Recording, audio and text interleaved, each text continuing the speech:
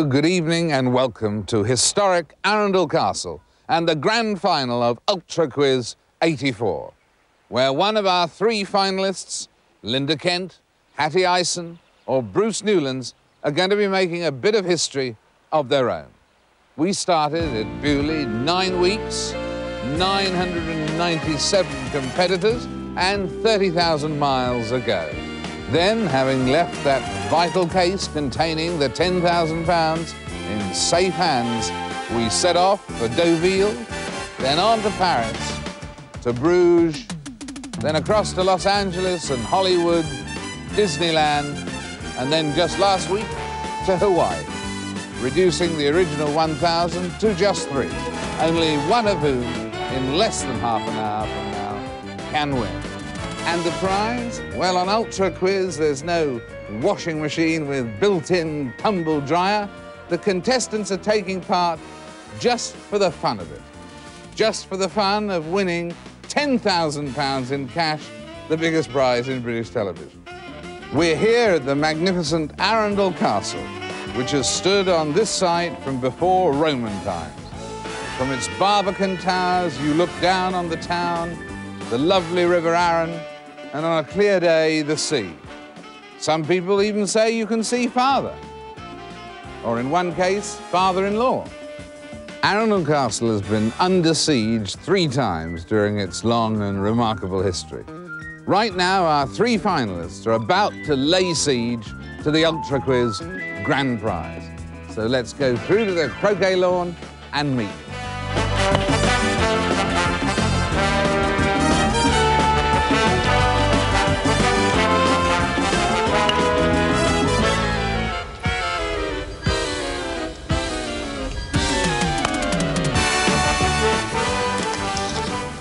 Well, sorry to interrupt you, Bruce, there.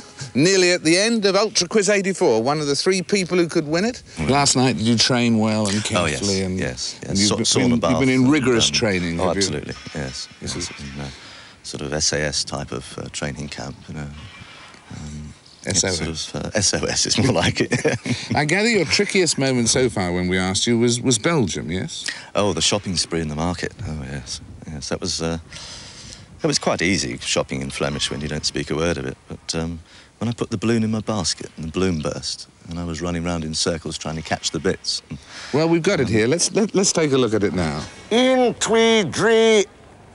Doesn't speak Flemish. 1, 2, 3.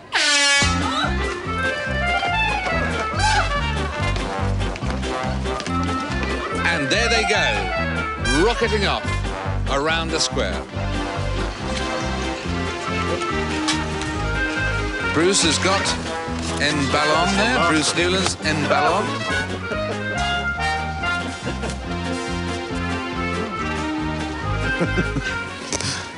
There you are, looking superb there, with a Walloon balloon. Walloon balloon, yeah. It was a pretty tough decision there for the adjudicators. Did a deflated balloon count, but we decided since you'd bought it, it did count. Thank goodness. Well, we've got a surprise for you right now, if I can just call upon my good friend Mr. Rushton here for a moment. Yeah, with some queries. Thank you very much. Hose down the peacocks. Thank you very much. 2 questions now about the country you picked, right? You picked Belgium, so these are 2 questions about Belgium. The first 2 points at stake in part 1. The Netherlands, France and Luxembourg are 3 of the 4 countries sharing frontiers with Belgium. Which is the 4th? This is a borderline question. 3 of the 4 countries sharing frontiers with Belgium. Which is the 4th? Denmark. Bad luck. But it's nice to have a mention for plucky little Denmark, but in fact, West Germany would have been a better idea on balance. And the other question about Belgium, what is the name of the current Belgian monarch?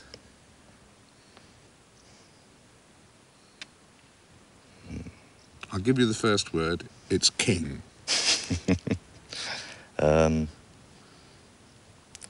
Leopold. Not bad. Not bad. I'm glad Leopold's not been forgotten, but King Baudouin would have scored more points. And so, at this first stage, as we stroll over now to Hattie and Linda, it's Bruce 0. Linda, if I may interrupt your game for a minute. Love your new shorter hairstyle, by the way. Thank you. Thank you very much. It's smashing. Well, there's not long to go now to the end of Ultra Quiz. You're really in the running for the big prize. Have you thought what you'd do with it if you win it? Yes, I'd buy computer equipment and set up my own software company. Set up your own company, so this would really be a big step towards doing that. Yes, it will. Because you found it tough lately finding a job, haven't you? Right, yes. So, so you've got your plans all set. I have, yes. Well, we asked you in advance what was the most sort of memorable moment in Ultra Quiz so far, and you picked something that happened in the States, right? That's right, yes, the rowing boat scene at Universal Studios. We got absolutely drenched. All right, well, let's take a look at it in that case. Here it is coming up. You'll see it over there.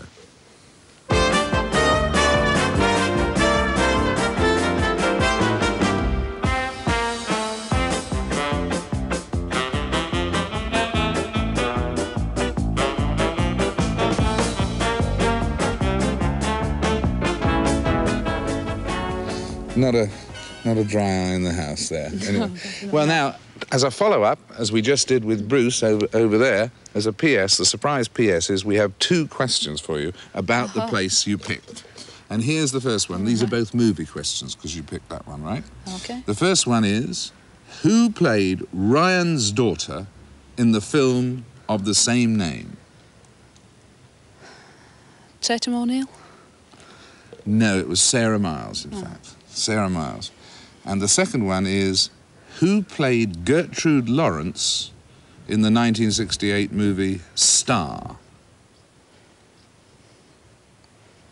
No idea. Faye Dunaway. Why not? She's a heavenly body. She might have played it. But in fact, it was Julie Andrews. So in fact, the situation, I can report to you, is very exciting and very close at the moment. You are absolutely level with Bruce. Let's see how Hattie does. Okay. Brilliant, Hattie. Nice to see you again. Is your husband with you today? He is, yes. Fully recovered. He's come to support me yet again. Oh, so that's double good reason because you nearly didn't come in the first place because of him, right? Definitely, yes. He was taken ill sort of 2 days after Bewley, and there was really no question of me coming because he was in hospital and very seriously ill. But even though he couldn't talk properly because he had so many tubes coming in and out of him, he managed to give me a really good thumbs-up sign and say, please, please go. So very reluctantly I did, but...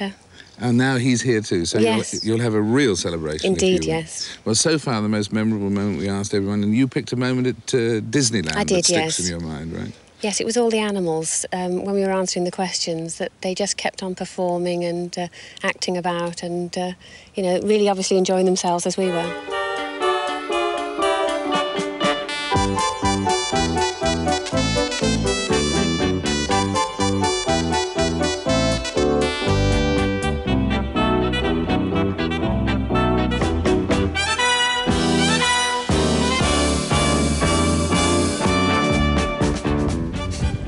Heartwarming moment there. Yes, it was lovely. Well, the PS to that is, as we've done just a moment or two ago with Linda and with Bruce, is we've got 2 questions for you to start off this round about the subject you happened to pick there. So in your case, it was at Disneyland, and so these are the 2 questions. First, what's the name of the tiger in Disney's cartoon version of Rudyard Kipling's Jungle Book? Shere Khan. Correct. And number 2, who is the fairy tale character who lowers her golden tresses from a high tower to act as a ladder? Rapunzel. Amazingly good. 2 out of 2. My goodness me, you're in the lead, but on to the next game.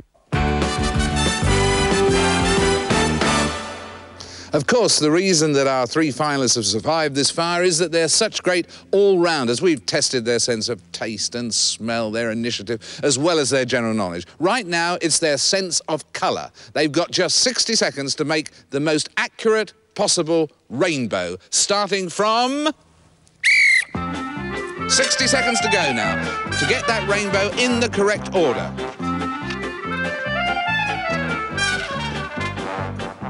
We have a very... They seem to be very, very skilled here.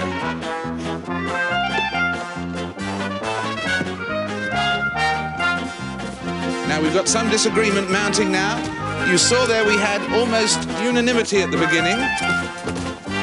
And now we've got some thinking going on at the moment.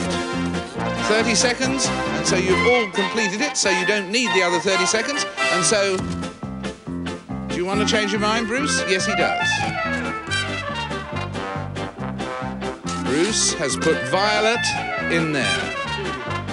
Right, anybody can change their mind again. There you can see the situation. Bruce there has a violet, an indigo and a blue. Linda here has green, blue, indigo and violet. And Patty over here has got a different order here. Blue, indigo, violet there, green in the middle. Let's check it out. Yes, haven't we all? Thank you. Right now. Thank you very much.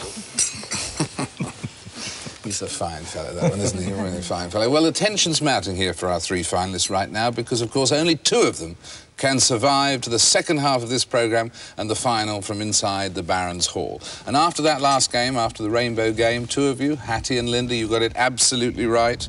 Red, orange, yellow, green, blue, indigo and violet. And so you share 2 points each. Did you remember the mnemonic, that thing? Apparently you're supposed to remember Richard of York gave battle in vain. Or one of the guys here suggested, roll out your Guinness, boys, in vats. That's another way. You should have remembered that one. So the situation is 2 points for each of you, 1 for Bruce. So the situation now, 4 for Hattie, 2 for Linda, 1 for Bruce. 3 questions coming up that will decide which two of you go through to the final. And since we're here in historic surroundings, we thought we'd bring back upstairs, downstairs over there with a sort of Edwardian scene, and all the questions will be inspired by the scene behind. Sometimes they're actual props as well. So the first question goes to you, Bruce, and it's this. Inspired by the horse over there, but the horse won't help you with this, really. Who did Doublet carry to victory in the European three-day event championship in 1971? Who did Doublet carry to victory? Great. Lucinda Pryor-Palmer. Good guess. you guessed right, a famous horsewoman. It was actually, you guessed the right way, but the answer was Princess Anne. So, I mean, you might well have guessed that. On to you now, Linda, and we've got a parlour-maid over there with a particular item that's used to support a kettle or similar container by the fire. What is it commonly called? No idea. The answer is a trivet. A trivet. Hattie, your question. What is the name of the process by which skins or hides are converted into leather? Tanning? Tanning is correct. So the tension mounts. It's Hattie 5, looking safe, Linda 2, Bruce 1. 2 rounds to go. What is this particular wooden object there that the parlour-maid's holding? What's it called? Is it a thing for making butter? Not as far as I know. Oh, a spindle. A spindle, or for making butter, not entirely. A wash dolly or peggy stick. Oh, really? So, but if you can make butter with it, it would be a major achievement. Yeah. Over there is our splendid gamekeeper over there. Linda, which game bird is associated with the 12th of August in Britain? The grouse. The grouse is correct. Hattie, on to you. What are these things commonly called? Over there. Look like branding irons. No, the actual word for them is fire dogs. Oh, you just... Yes, I was saying, sorry. You were about to say it there, weren't you? Well, you're so much in the clear that whether you get it or not, we'll share half a point each, all right? You've got 5.5 and I've got a half. You're clearly through. And that leaves now Linda with 3 points and Bruce with 1, which therefore means that one more round can't save Bruce, unfortunately. You can't get 2 points in the last round, which means, alas and alack, we're going to be parted after all this time. We're going to have to send you back to Redhill and or Reigate again. And it's just tragic for us all, dear Bruce. Never mind. Well, we'll have Linda and Hattie with us for the live final from the Baron's Hall in just a moment or two. And Bruce particularly seeing it's you. Has Willie got a surprise for you? Has he got a good way for you to go? Off the battlements, perhaps? Hold that balloon, will you? Okay. What a long way you've come from Bewley, Bruce, and if that flag's pointing in that direction, you should be back there in about 3 days. I think... Good luck aboard this. You ballooned before, have you? No. Good moment for your first time.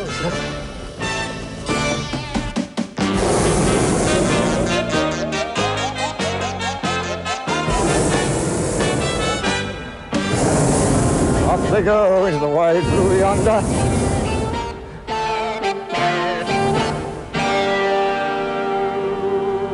If you feel queasy, use your cap.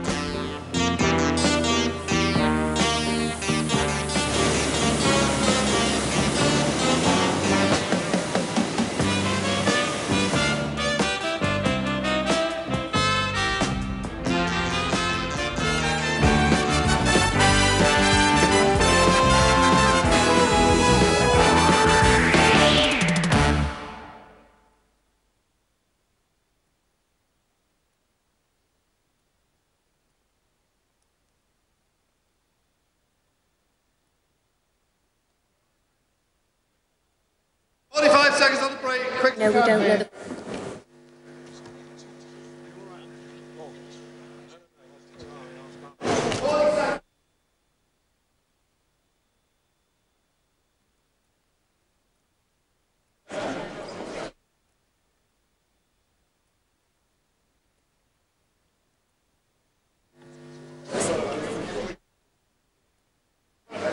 Is it?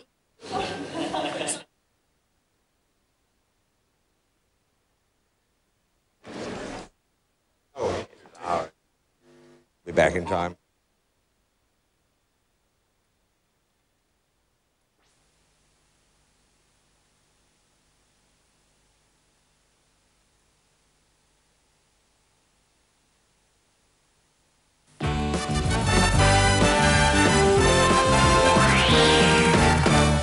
Welcome back to part 2 of the climactic ultra quiz of '84. And at this moment in time, Mr. Rushton and I are 5 feet 11.5 inches tall and £10,000 short. Where our man Hunt's gone... Has he no idea we're live? I mean, I've got £3 here, but the contestants are going to be pretty disappointed with that. Pathetic access card. I mean, scarcely building to an exciting climax. Who is going to win the 3 rather grubby pound notes? It's a pathetic ending to a series, isn't it? Where is he, man? Where is he?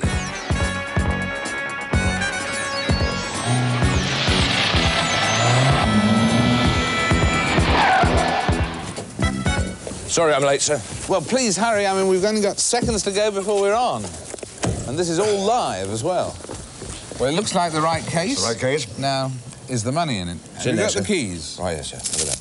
Oh, very good. You did it even better than you did 9 weeks ago. No fails. Right, let's just... if it's good, it'll always work. Oh, that looks like the real thing to me. Quite good enough. Good enough for you, sir? Quite good enough. On your way, then. Certainly. Taxi! Not taxi, into the hall, please. Well, we'll keep our fingers crossed. Why were you late, by the way? Well, have you ever tried visiting Turner Cash Dispensers, sir, in 2 3/4 hours? Good going, Hunt, my man. God bless you. And you, sir.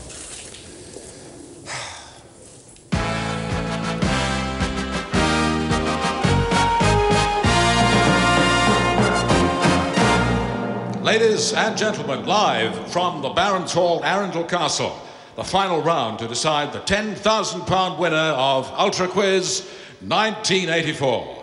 And here's our host, David Frost.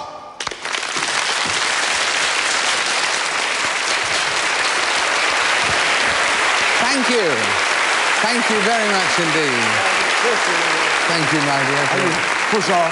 Thank you, my dear. Give it a hell, sir. Thank you, my good man. Thank you, my good man. Live, right now. Hattie Ison on my left, Linda Kent on my right. In the front row over there, Rod Ison.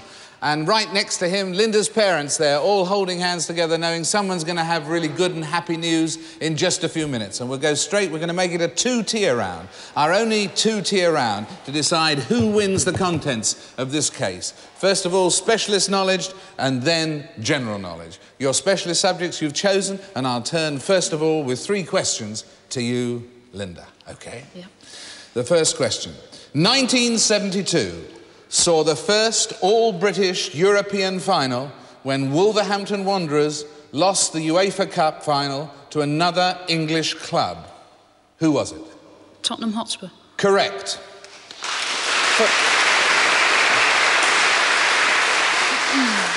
For which football club was Dixie Dean playing when he won his England caps? Everton. Correct.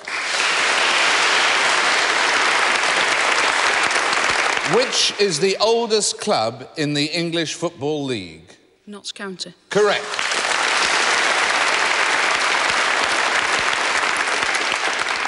Hattie, the tension increases. Your subject was pop music from 56 to 76. In 1963, one Liverpool group made history by reaching the top of the British hit parade with each of their first 3 singles. Who were they? Jerry and the Pacemakers. Correct. Which British group who reached #1 in the hit parade in the summer of '64 with the song Have I the Right had a female drummer? The Applejacks. Bad luck, the Honeycombs. And the other one, on Easter Sunday 1960, a great rock and roll singer was killed in a motor accident. Who was it? Eddie Cochran. Correct.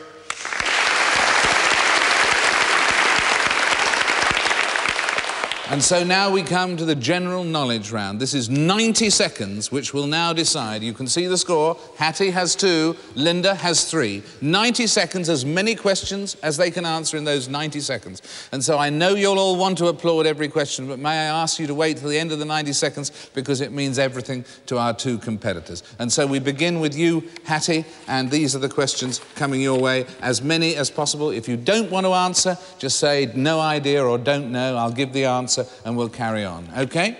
And here we go. Now, 90 seconds, starting from now. In which historic building is Poets' Corner? Westminster Abbey. Correct. Who was the author of the novel War and Peace? Tolstoy. Correct. What is the numerical value of a gross? 144. Correct. Which city is the capital of Afghanistan? Accra. Pardon? Accra.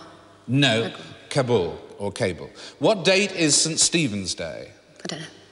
26th of December. What do the initials RNLI stand for? Royal Naval Lifeboat Institute. I'm afraid National. not. No, very nearly, but Royal National was vital. I'm sorry. On top of which mountain did the gods of ancient Greek mythology live? Hesperides. Pardon? Hesperides. Mount Olympus, sorry. Who wrote the musical suite The Planets? Holst. Correct. Who was the leader of the British Conservative Party before Edward Heath? Sir Anthony Eden. No, Sir Alec Douglas Hume. In which city are the 1988 Olympic Games due to be held? Seoul. Correct. What is the boiling point of water at sea level in degrees centigrade? 100. Correct. With which invention is Johann Gutenberg associated? Printing is the answer. What was the Christian name of William Wordsworth's sister? Mary. No, Dorothy.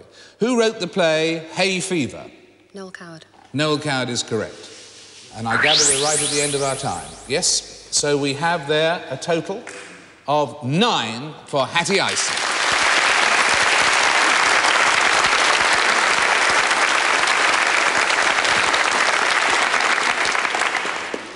And so now we turn to the questions for Linda, and we know before we hear the sounds at the end of the 90 seconds that Linda's target there to get from 3 to 9. So 6, you will tie.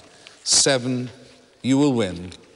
This case, which contains, we are told by Securicor, all £10,000. So here we go, 90 seconds, and you must be nervous because I am, certainly.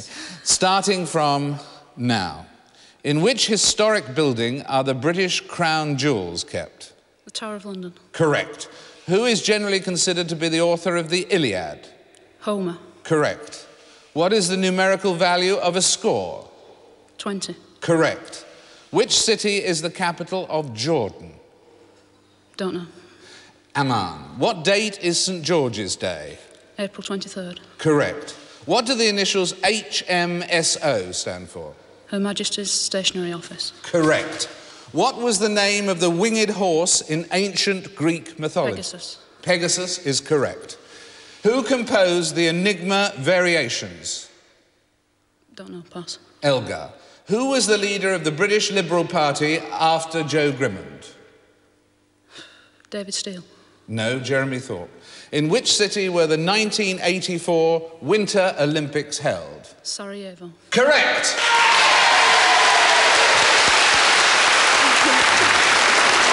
Congratulations.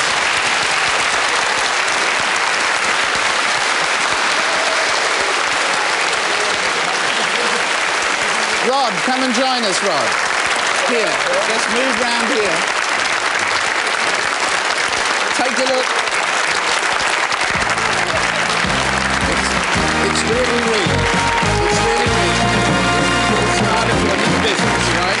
This is the start of your new business, right? Linda said that she wanted to start a new business, and you can do it.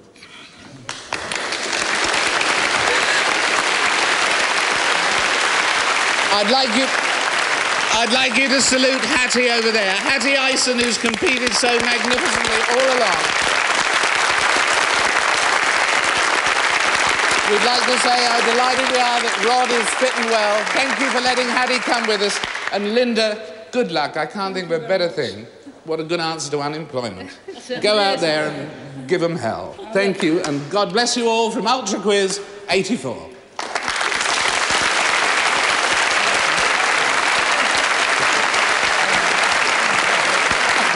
Fantastic.